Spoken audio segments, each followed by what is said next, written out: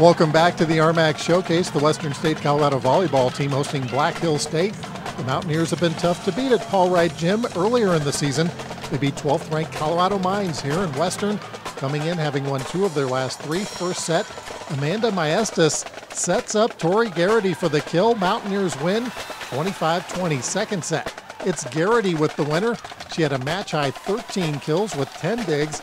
Western wins 25-18. Match point in the third set. Great dig by Maestas. What a volley for both teams. It ends with a Haley Rehaj kill. Mountaineers win 25-19. They sweep the match 3-0. They have now won 3 of their last 4 and are 3-1 at home. I think the crowd's energy helps a lot too.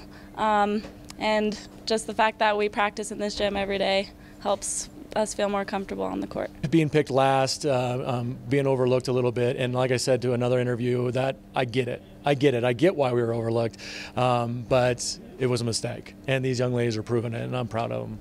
We're once again at the Mountaineer Bowl at Western State Colorado University in Gunnison. The women's soccer program is now in its 4th year here at Western State under head coach Jeremy Clevenger.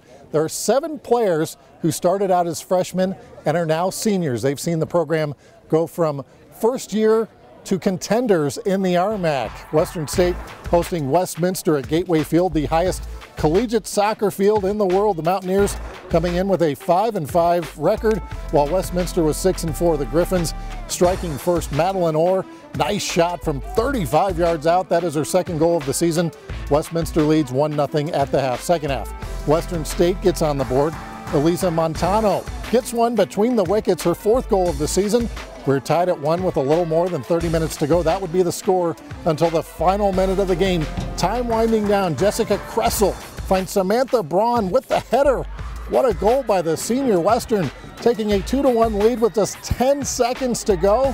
Then a red card goes to the Mountaineers keeper with just 2 seconds left. Westminster's Heidi Lorscheider with the PK. 2 goals in 10 seconds. We go to overtime, and another overtime. Game ends in a 2-2 tie.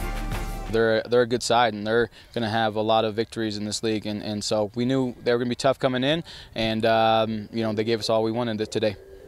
It's emotional for all of us because we have been here since the beginning and been through all the highs and all the lows, and so but it makes it worth it. Games like this does make it worth it because you're so emotionally involved, and to play as a team like that from having all 4 years is just incredible to see, and have that fight and will gives me confidence in the team that's going to take over next year.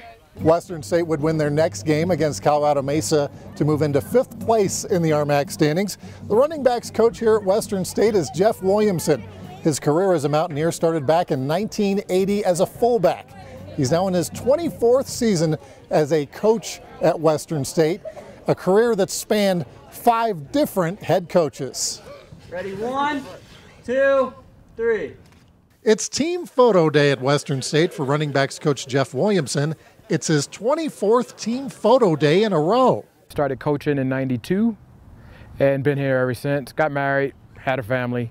Coach Dub, as he's called, started his coaching career under head coach Duke Iverson. Then it was actually Wayne McGinn for a year, Coach Zinasek, then Coach Stu, and then my big boss right there. In a business where coaches, in particular assistant coaches, rarely spend more than a few years in one place, Coach Dub has become an institution. Obviously, he brings a lot of experience, with 20-plus years of coaching at Western, and been, around a lot of coaches, a lot of different coaches, and, having played here, he just has a lot of experience about, how it's, what it takes to be successful here at Western State. Gotta love it. Gotta love it. Williamson first arrived in Gunnison from New Jersey back in 1980. He played in the same backfield with good friend Sammy Seal, who went on to play 9 years in the NFL.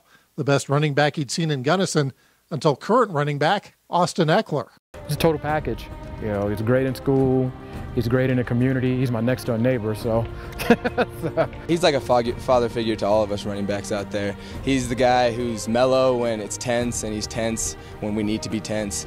He's probably the most mellow coach that we have, and we get along with him very well. Everyone loves Coach Dub. Eckler says Coach Dub is a great role model. Did we tell you? In addition to being on the football coaching staff, He's also a detention deputy at the Gunnison County Sheriff's Office and a member of the Gunnison Volunteer Fire Department. He's one of the hardest working men I know in my life, and I appreciate that too. I look up to him for that. He's all around, year-round, going non-stop with the police station and the fire station as well. And so sometimes he comes in tired, but he's still got that smile on his face, still same old Coach Dub. I guess I'm honest with the kids. You know, I enjoy what I do. They're eager to learn. You know, I learn more from them than they do from me all the time, but it's still enjoyable. In RMAC women's swimming and diving, California Baptist is the pick to repeat as conference champion. Western State Colorado is picked number 7 in the preseason coaches poll. The Mountaineers with an early season meet. Once again, here's Connor Putman. An early season duel as Western State takes on CSU Pueblo. Both programs are new. The Mountaineers are in their 4th season after more than a 30-year hiatus, while the Thunderwolves are in their 2nd season with swimming. But Western coach Jeff Hansen does have a veteran leading his team. We have one senior who's made it from the first class 4 years ago till now. She's a great leader. That senior is Danielle Ginsberg. She competes in the fly and the individual medley, and she knows how tough starting a new program can be. Just to see the growth of this team has been really awesome, and just to see like the depth we have through our team, and like everyone's going towards a common goal, and that's really, really awesome to see. And I know Pueblo will get there. It just takes a little time, so I definitely feel for them, and it's just been really cool to stick it out all 4 years. Hansen is now in his 2nd year as Mountaineers head coach. He was an assistant at Division I Arizona and Wisconsin before getting the head job in Gunnison. Hansen emphasizes the team concept at Western State. You're growing up, you're on a club, it's really an individual sport. It's the first time these guys get to experience being on a true team. So I think that brings out a lot of camaraderie and a lot of good team atmosphere. That concept works in this meet as Western State wins 147-76. They win 8 of the 13 events. The following day, Western State beats rivals Adams State 152-51 in Alamosa. You know, just to go like any stride and improvement would be really awesome, and just to kind of see the growth of the team as my final year, I see it, and I'm really, really excited for this season. The RMAC Swimming and Diving Championship begins on February 10th in Grand Junction. Reporting from Pueblo, Connor Putman for the RMAC Showcase.